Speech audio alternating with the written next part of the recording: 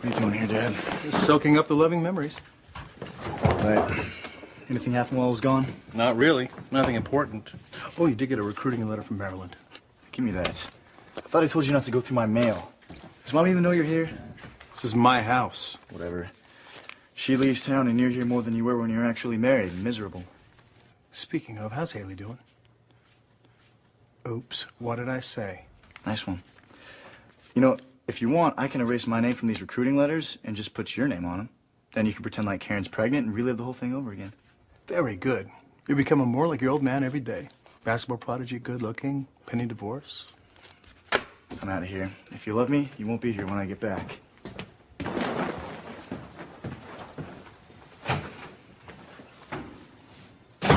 Oh, by the way, Haley stopped by.